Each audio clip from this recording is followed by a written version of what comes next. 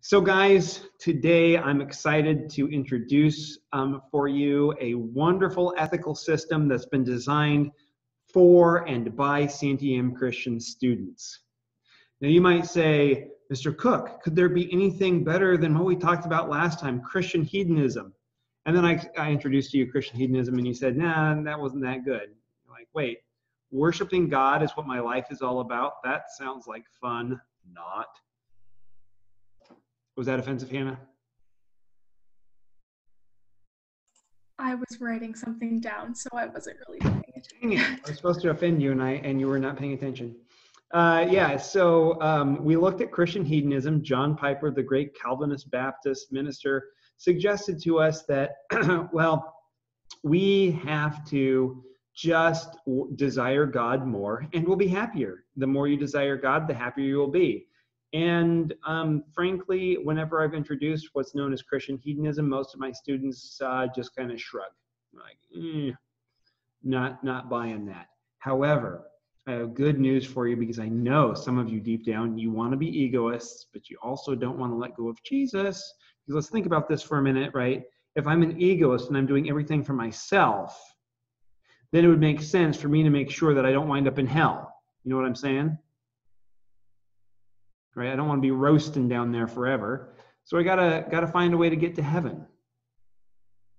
And so being a good, selfish person, I gotta find a way to live my best life now. Thank you, Joel Osteen. My best life now, and my best life in the future, which is not in hell, but it's in heaven. So it's the best of all worlds. How many of you are kind of excited to learn about what I've called Santiam Christian egoism? Yeah? How can I be a Christian and still be a dirty, selfish person? I've got the answer for you today. I'm pretty excited to share it with you. So I'll be sharing my screen with you. You may want to take a little bit of notes, especially when we get to utilitarianism. First, though, we're talking about Christian egoism, or maybe it's more appropriately Santiam Christian egoism, designed by former Santiam Christian students that liked egoism but wanted to still be a Christian. Here we go. Are you referencing specifically Shuey? No, I'm not referencing Shuey. This was before Schumacher. Schumacher's own version of ethics was a nonsensical, complete disaster. His past paper was not particularly coherent, but he tried, kind of. Okay, let's look at what I call Santiam Christian egoism. This is my terms. These are my terms. These are not like, if you type this in, Santiam Christian egoism, you're not going to have anything come up online. I have had some students try to write on this specifically, but that was before I started teaching on it. I realized it's something that a lot of students kind of liked, and so I finally realized I have to directly address it. Okay. I exist for myself, and I'm a Christian for the reward. After all, what happens to people who aren't Christians? They burn. People who are Christians, they go to heaven. And what's heaven like? It's great. You get mansions and you get streets of gold. Do I have an amen there? Mansions and streets of gold. You laugh right here is not real great, but laugh up there is going to be really great, if you know what I mean. It's going to be mansions, streets of gold. There's going to be all sorts of mansions and streets of gold. We're not going to say anything more than that. The idea of worshiping God for hereafter is really, really not that much fun. Do I have an amen? Anyone honest? How many of you would like to be stuck in a church service for eternity? Anybody? Especially an Orthodox church service. Well, that's what they say is going to happen. You're going to get stuck in an Orthodox church service for eternity. And by the way, everyone goes for the Orthodox. Some people say it's heaven, some people say it's hell. But everyone goes. But everyone goes. So anyway, continuing on down this line of reasoning. So in this life, I will seek after personal pleasure. What does this look like? Possessions that make me happy, relationships that make me happy, the stuff that makes me happy, all the stuff in this life that will give me the best life now. In fact, we even have Christian speakers and teachers that talk about this. Joel Osteen, for instance, has a book called Your Best Life Now. Oh, and also eternal life. You have to either choose. Now, of course, the method by which you get eternal life, who knows exactly what that looks like. Turns out Christians disagree. Some people say you have to be baptized and you're good. Other people say you have to have faith and you're good. Other people say you have to choose God or ask Jesus into your heart and you're good. Other people just kind of use the nebulous phrase that you've all heard many times: personal relationship. You guys heard that phrase before? You just need a personal relationship with Jesus. How many of you have heard that? And that has become the new means of grace. You get into heaven by having a personal relationship with Jesus. Okay, so however that happens, you get that. You have to ask for forgiveness and serve him to whatever extent is necessary in order for you to get to heaven. How many of you like this? You can raise your hand. I'm not going to think bad of you. We all kind of like this, I think, on some level. I'm just asking sort of on a gut level, how many of you like this? I get to be selfish. I get to do what I want in this world, and I get to go to heaven too. It's a win-win, win-win, win-win for all eternity. Come on, let me see your hands. How many of you like this win-win situation here? Nobody Yet I don't shouldn't think like it works that way. Well, that's the question: is it this way? But first, how many of you kind of like it to be this way? Come on, let me see your hands. Everybody, you can do it. So Shiloh's saying yes. I saw Levi said yes before. Keelan, I know you want to vote and say yes. Okay, Chris Sarah's doing this, but I know she wants. I said no one should be voting no. Like everyone should have their hands up. Like it doesn't. This on the basis of thinking about it logically. Yeah, I mean, who wouldn't want to do this? Next question though is, can we do this? Does this make sense? Is this a coherent system?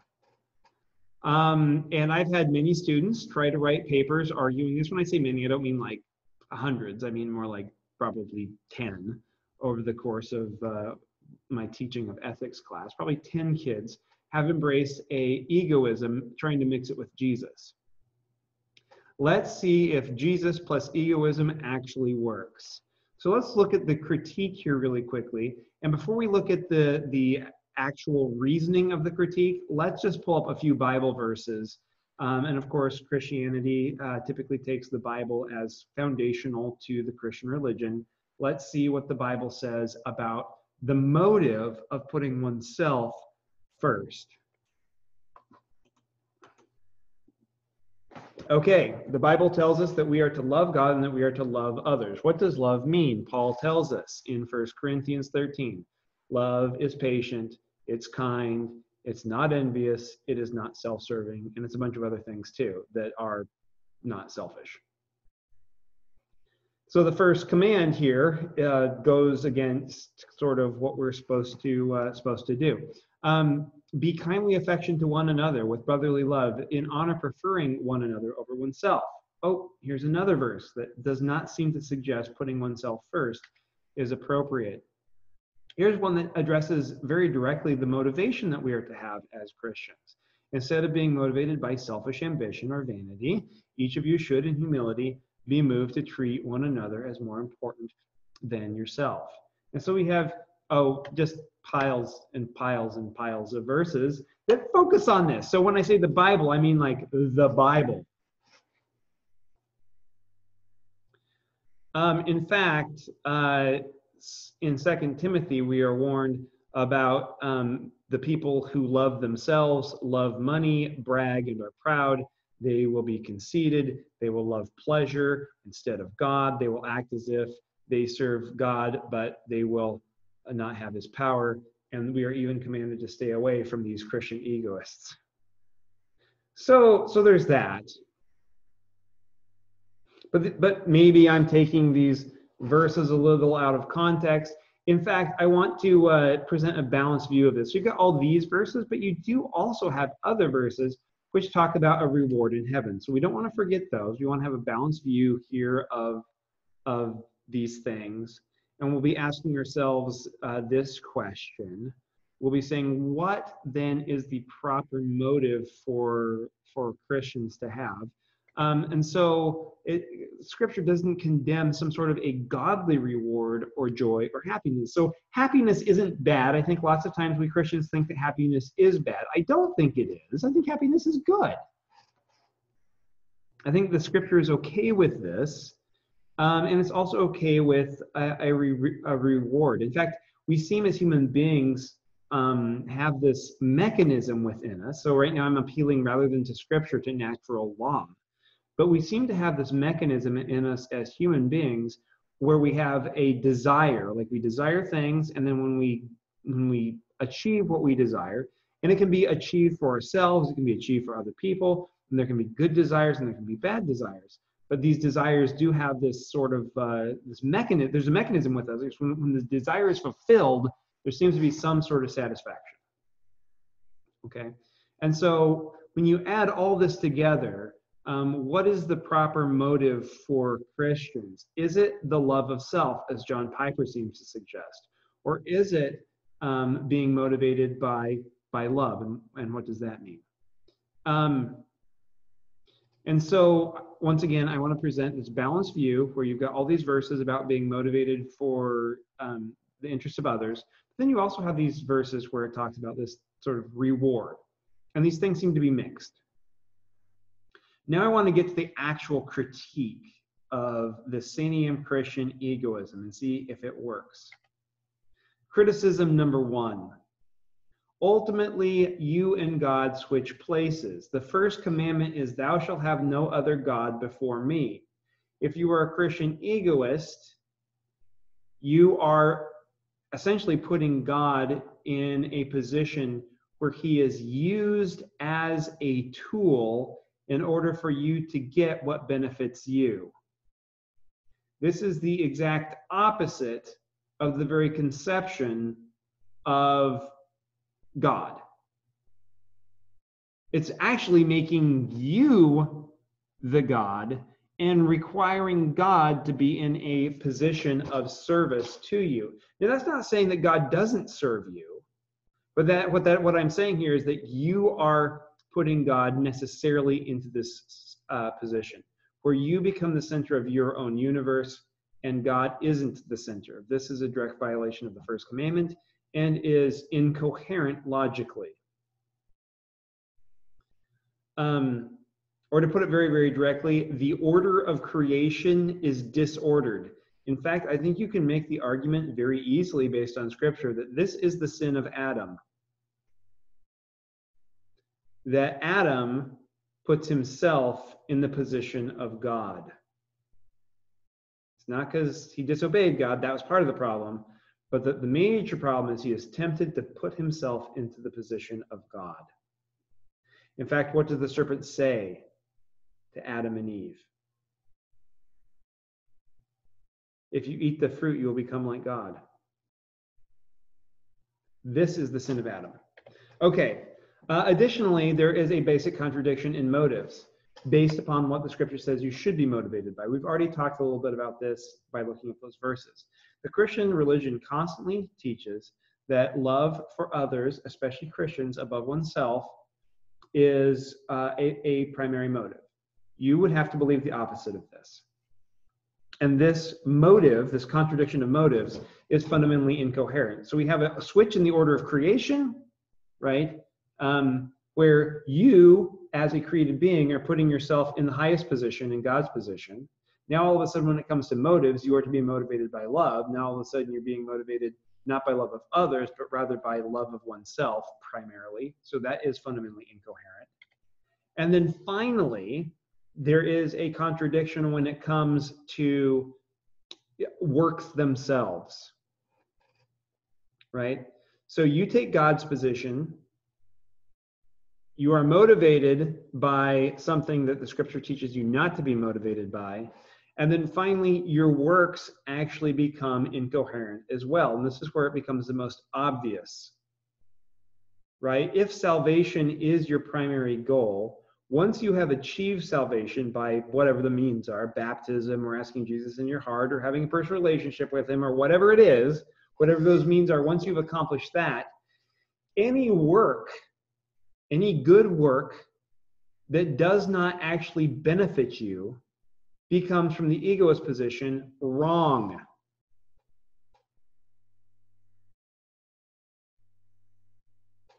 So doing good works that are not beneficial to you become wrong. And so This is obviously backward from what, again, the scripture teaches. Acts of kindness become wrong if they don't benefit you. So the way that you should act would be like a secular egoist in every single way, except enough to earn your salvation. And this, once again, goes against fundamental teachings in the Christian faith. And so you become the center of your universe, displacing God. Your motives would be backwards, and your actions would be backwards. So does this Christian hedonism work? Is it coherent? This Christian egoism, rather. No. No, There are multiple. that was my point in the beginning, was that it wasn't coherent. It wasn't, you're right. Frankly, it's not a logically coherent position. To be a Christian egoist is to go against the fundamentals of the Christian faith. So it doesn't work. How many of you are disappointed? You might as well be disappointed, because it'd be fun to be a Christian egoist. I get to be totally selfish, and I get to have heaven too. It's a win-win. But I'm not sure that this works particularly well.